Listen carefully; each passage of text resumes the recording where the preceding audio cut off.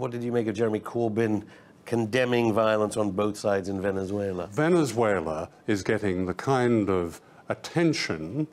rightly in news terms, because there is an attempt to overthrow the government. That's what this violence in the street is about, and I think it would have been rather good if Jeremy Corbyn had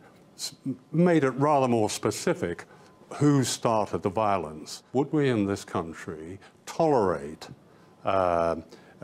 opposition that called for the violent overthrow of the government, that called the military to rise up, a media that called on, let's say the BBC, calling for a coup against the government in Whitehall and the Prime Minister in 10 Downing Street? Of course not. Yes, there is violence on both sides, but I would suggest that most of the violence comes from something that has never gone away, and that is monopolies that control 70% of the capital and economic power in Venezuela, wanting to get rid of a government that is not a socialist government, it's a social democratic government that has done some very interesting and quite